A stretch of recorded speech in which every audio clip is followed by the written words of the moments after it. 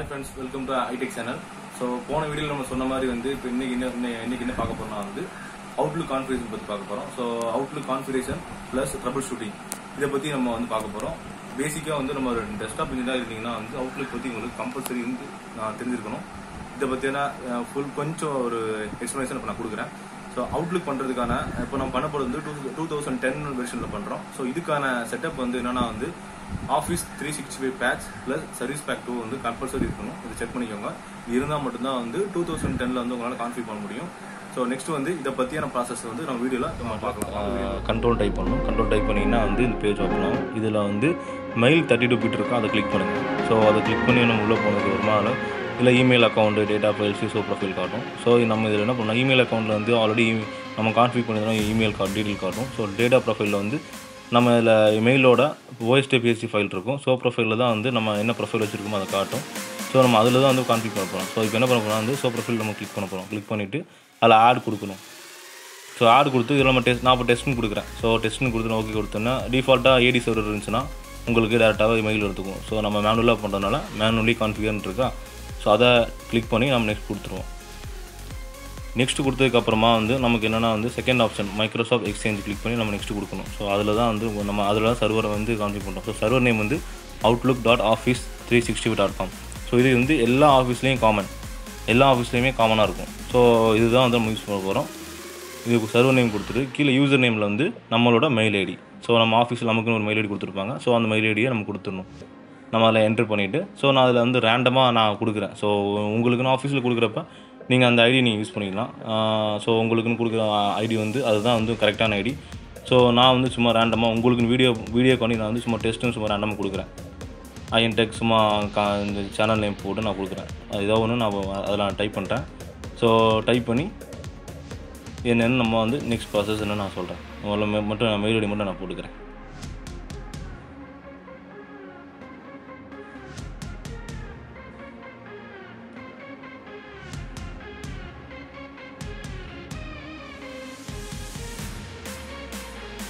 இதில் mail ID போடுறப்ப நீங்கள் தப்பாக கூட ஏதாவது ஒரு லெட்டர் விட்டால் கூட என்னென்னா மெயில் ஐடி கான்ஃபியூஸ் ஆகுது. ஸோ அதனால் வந்து மெயில் ஐடியோட நேமையும் சரி நம்ம கரெக்டாக யூசர் நேமே கரெக்டாக கொடுக்கணும்.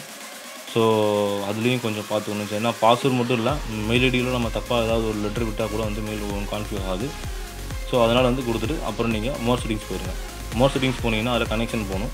கனெக்ஷன் போய்ட்டு கீழே வந்து இந்த எக்ஸ்சேஞ்ச் ப்ராக்ஸி செட்டிங்ஸ் கிளிக் பண்ணுங்கள். அதில் போய்ட்டு அந்த யூஆர்எல்ல வந்து நம்ம சர்வர் நேம் போடணும். நம்ம ஆல்ரெடி முன்னாடி கொடுத்தல outlook.office365.com. ஸோ அதை போடணும். ஸோ அதை போட்டு அதை காப்பி பண்ணிக்கணும். காப்பி பண்ணிவிட்டு ஸோ கீழே இருக்கிற தேர்ட் ஆப்ஷன் இருக்குல்ல டிக் பாக்ஸ், அதை டிக் பண்ணிவிட்டு நம்ம அதை அதுக்குள்ளே அந்த பேஸ்ட் பண்ணணும். ஸோ அதில் வந்து நம்ம என்ன போட போகிறோம்னா வந்து MSSTD அந்த சர்வர் நேம். ஸோ அதில் போட்டுட்டு கீழே வந்து ஆன் ஃபர்ஸ்ட் அதையும் டிக் பண்ணிவிட்டு கீழே வந்து ஆத்தென்டிகேஷன் வந்து பேசிக் அந்த ஆத்தென்டிகேஷன் கொடுத்துட்டு நம்ம நெக்ஸ்ட் கொடுத்துடணும்.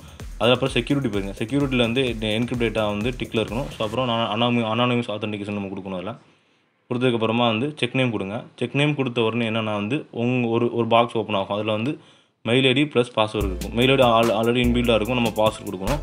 ஸோ இது வந்து ஆத்தென்டிகேஷன் ப்ராசஸ். ஸோ இந்த ப்ராசஸில் வந்து நீங்கள் மெயில் ஐடி கொடுத்த பாஸ்வேர்ட் ஆத்தென்டிகேஷன் ப்ராசஸில் வந்து யூசர் நேம் பாஸ்வேர்டு வந்து மைக்ரோசாஃப்ட் எக்ஸ்சேஞ்சில் போயிட்டு சர்வரில் செக் பண்ணும். ஸோ உங்களோட யூசர் நேம் பாஸ்வேர்டு வந்து கரெக்டாக இல்லையா, உங்கள் ஐடியை வந்து கரெக்டாக வந்து டேட்டா ஃப்ளெச் ஆகி கரெக்டாக உங்களுக்கு வருதான்னு சொல்லி ஆத்தென்டிகேஷன் ப்ராசஸ் கம்ப்ளீட்டாக சக்ஸஸ்ஃபுல்லாக ஆனதுக்கு அப்புறம் தான் வந்து உங்களுக்கு அந்த பேஜில் வந்து Outlook கான்ஃபிகர் சக்ஸஸ்ஃபுல்லிங்கிற ஒரு பேஜ் வரும். ஸோ அதுக்கப்புறம் நீங்கள் ஃபினிஷ் கொடுத்துட்டு அந்த பேஜை நீங்கள் க்ளோஸ் பண்ணிட்டு நீங்கள் வழக்கம் போல் வந்து Outlook அந்த ஐக்கானை நீங்கள் கிளிக் பண்ணி நீங்கள் ஓப்பன் பண்ணிங்கன்னா உங்கள் Outlook கான்ஃபிகர் ஆகிருக்கும்.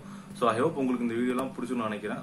ஸோ நேற்று வந்து எனக்கு கூட ஒர்க் பண்ண முன்னாடி பழைய ஆஃபீஸில் வந்து ஒர்க் பண்ண பையன் வந்து வேறு இடத்துல ஒர்க் பண்ணான். ஸோ வீடியோ பார்த்துட்டு கால் பண்ணி பேசினான். என்ன சொன்னானா அந்த மாதிரி இந்த வீடியோ பண்ணல வந்து எல்லாமே நம்ம பண்றது தான், பட் சில விஷயங்கள் வந்து புதுசாக இருக்குது, பரவாயில்ல நல்லா பண்ணுறேன்னு சொல்லி கொஞ்சம் மோட்டிவேட் பண்ணான். ஸோ இது கேட்கறது சந்தோஷமா இருக்குது. ஸோ இது மாதிரி சப்போர்ட் நிறைய பண்ணுங்க. ஸோ நானும் வந்து நிறைய வீடியோகள் வந்து நான் நிறைய கண்டென்ட் நான் ட்ரை பண்ணுறேன். ஸோ நிறைய கண்டென்ட் இருக்குது. ஸோ நான் என்னெல்லாம் பண்ணேன் ஆஃபீஸில் இப்போ பண்ணிட்டு இருக்கேங்கிறத தான் நான் உங்களுக்கு ஷேர் பண்ணுறேன். ஸோ சப்போர்ட் பண்ணுங்க. ஸோ மறக்காம சப்ஸ்கிரைப் பண்ணுங்க, லைக் பண்ணுங்க, ஷேர் பண்ணுங்க. ஏதாவது உங்களுக்கு கண்டென்ட் இப்போ இதை பற்றி சொல்லணும்னு நினைச்சீங்கன்னா கமெண்ட் பாக்ஸில் நீங்கள் போடுங்க. நான் கண்டிப்பாக அதை நான் ஒரு கண்டென்ட் எடுத்து நான் பண்ணுறேன். ஓகே, பாய்.